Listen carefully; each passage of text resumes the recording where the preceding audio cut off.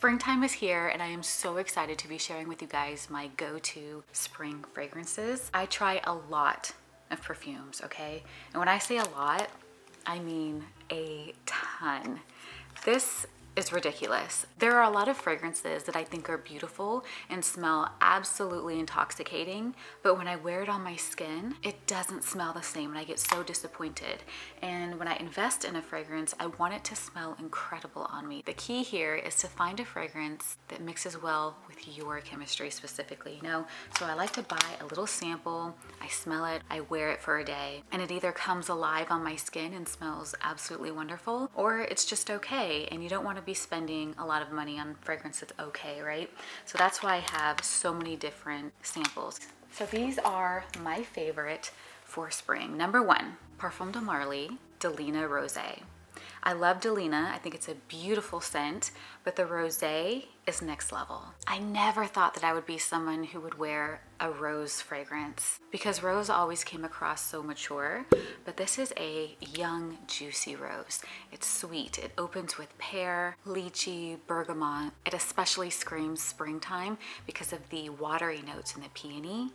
This smells like roses on top of water, with a little bit of complexity because it does have a little woodiness. It has that addictive musk quality. So if you're looking to invest in something that's gonna last you years to come, that smells light, airy, romantic, this is a compliment getter and you might really love it. If you typically stay away from rose, I think you'll like this. It's a perfect fragrance to grab on a daily basis when you wanna go run errands because it's sophisticated but fun and flirty too. Let's do this one next. Ooh, you guys. Byredo, Bal de Freak. Wow.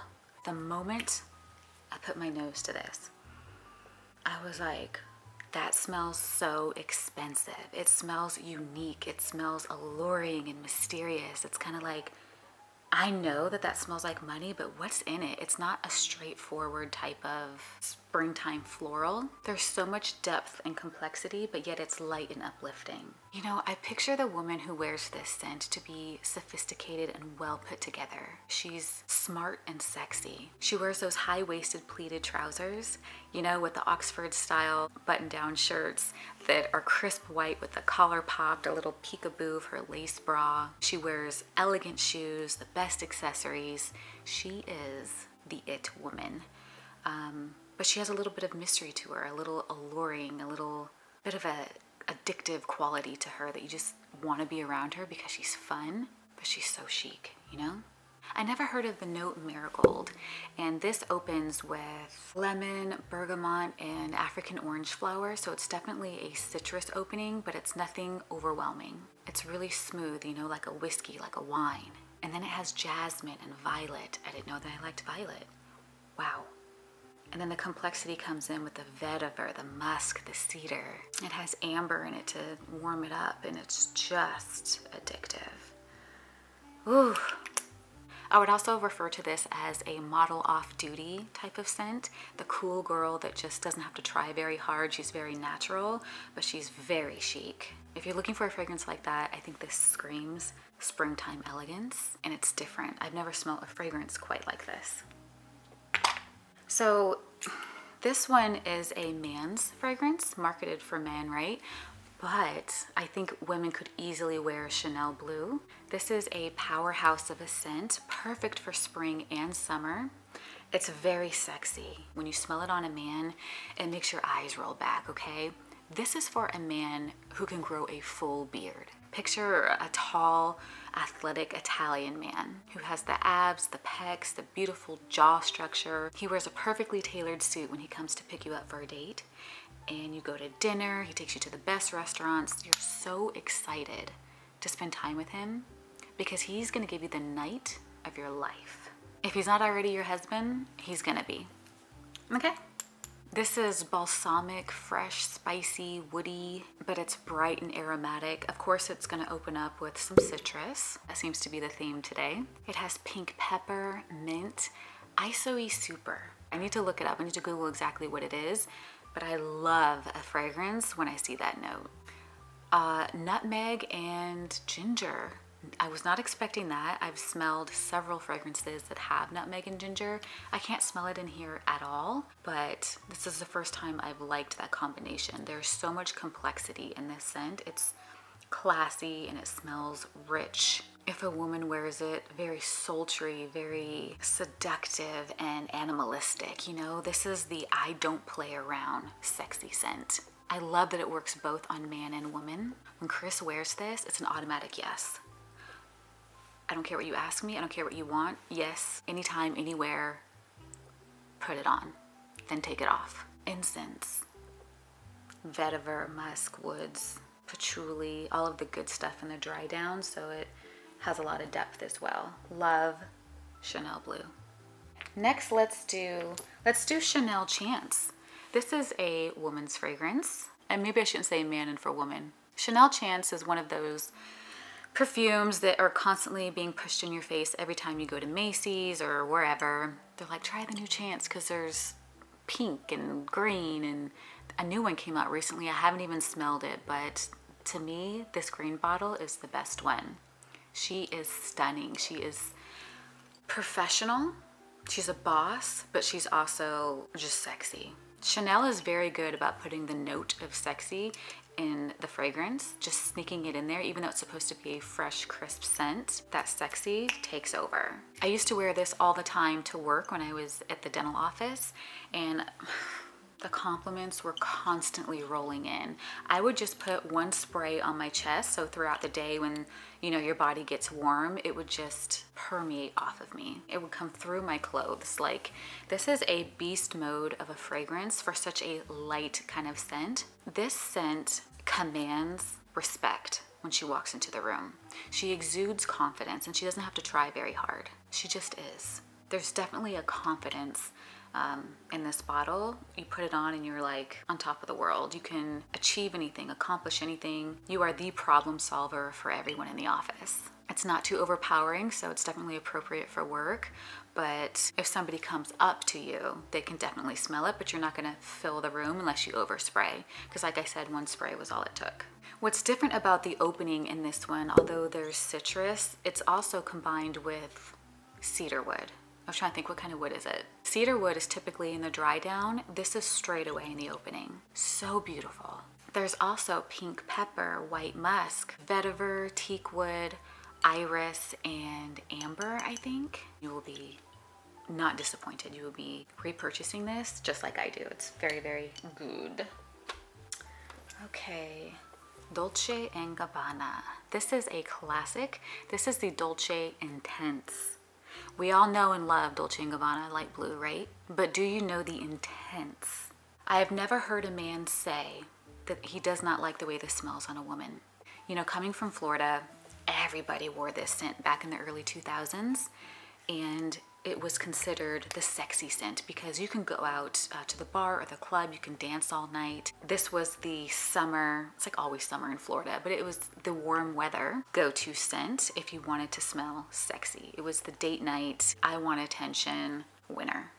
So this is very straightforward. It's citrus, but it is strong on the sexy note, okay? I don't know exactly what's doing that, but I can tell you that it opens with green apple along with the citrus. Green apple. And then it has jasmine and marigold. Maybe that's what it is, the marigold that I like in the Bal de Freak, because these two, every summer and every spring, nonstop for the rest of my life. They're classic, they're never gonna go out of style, and they smell sexy, and you will be noticed. It has a simple dry down of musk and amberwood. I almost said sandalwood. Is it sandalwood or amberwood? One of those. So it's a pretty straightforward type of scent, but I think it's the marigold in there that makes it go, ooh, hold on. And the longevity, the performance, very good. 8 hours plus. If I spray this on my clothes, it's on my clothes for 2 days. If I spray it on my skin, I can smell it the next morning. It is definitely one that I would overspray with just because it's that good and it's still light and crisp, so you're not gonna offend. It's not gonna be like, oh girl, like overpowering. And I like anything with jasmine too, but the floral in here is very slight. It's in the background, just hanging out. It's a crowd pleaser, very likable, and I think a lot of people do wear it because it's so good. All right, what about Coach? So I purchased this one a year ago. I think it was last spring actually. I just went to Ulta and picked it up. I love the packaging. And my favorite part, you might be thinking like, where's the cap? Girl, you turn it to open and close it. Is that not cute? It's definitely uncommon for fragrance, right? But this was created for springtime. This is the ultimate, I want a floral that's not like so flowery, but it's like perfect for springtime. This is it. It's a little bit sweet, a little bit floral, not too much of anything, great for every day. When I smell this, I think of a woman who's in one of those strappy dresses that have the corset top and it's very long and flowy. You know, it's whimsical, it's pretty. And maybe she's walking up a hilltop with a blanket and she's spreading it out on the freshly cut grass. She's planning a picnic. You know, she's got ribbon in her hair. It's long and flowy. She's elegant. She's dreamy. She's whimsical. When the wind blows, you kind of get a whiff of what that fairy tale of a woman smells like. This is it. So if you love the pretty girl scent, this is a good one. Longevity isn't so great, but it does last 4 hours plus on my skin. The atomizer on here is phenomenal. It's a very, very fine mist. And again, I just love the packaging. I always like to buy the small sizes of everything because I can easily throw them in my bag. I'm constantly, you know, switching depending on my mood, like most of us do. But yeah, this is the I'm wearing my big vacation hat type of scent. There's raspberry, gardenia, rose, but the rest of it is suede, musk, cashmere. Like, it's a pretty one. Very light and effortless. This is perfect for running errands because it's nothing too crazy.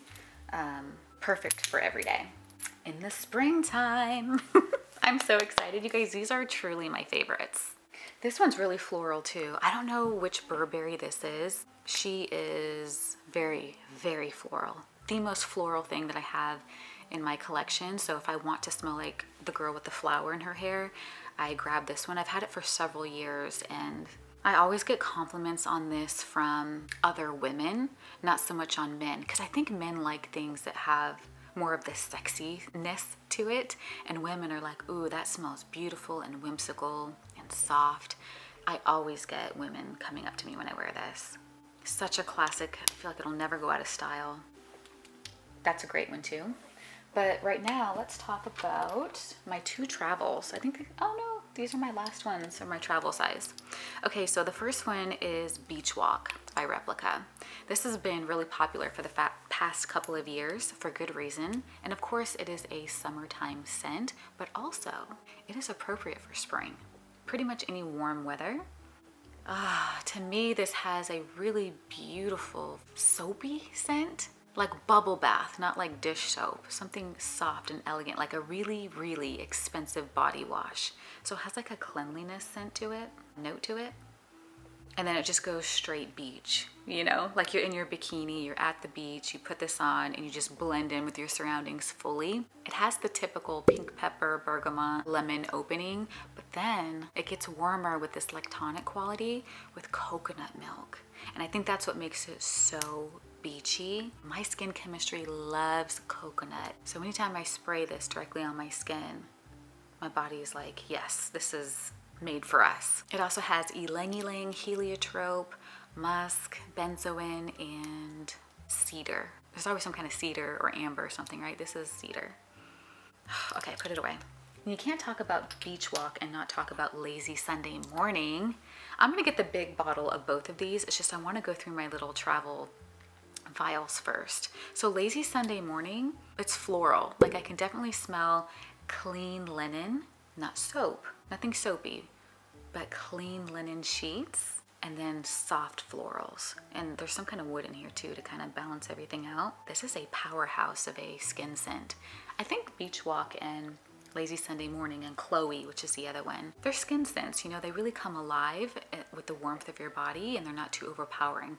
Perfect to wear at church or on an airplane when you don't want to offend anyone, but you want something, just a little something.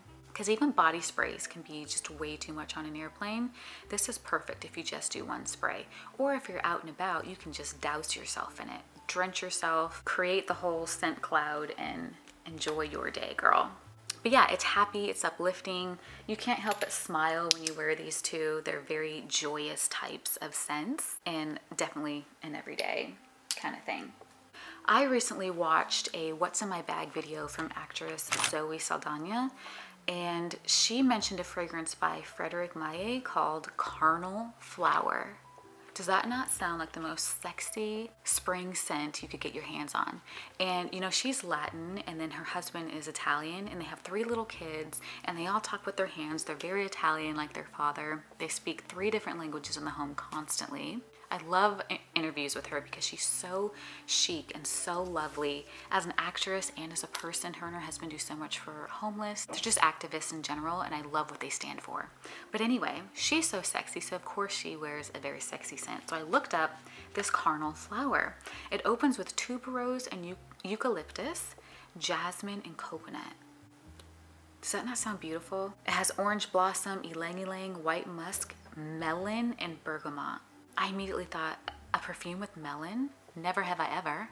I cannot wait to sample it. If you've tried Carnal Flower, please tell me about it. It's very old. It's very classic. She's been wearing it for years. So I believe it came out in 2005. I think I looked it up. But yeah, I really want to try that. So these are my favorite beautiful fragrances, perfect for spring and summer. Let me know what you guys thought of this video. Please tell me your favorite springtime scent, because I'm always looking for something that smells good. I will get a sample of it, and if it wears well on me, you better believe I'll invest in a full bottle, because smelling good is literally a hobby, is it not? It's fun. Have a wonderful rest of your day. Thank you so much for watching, and I'll see you in the next one. Bye for now.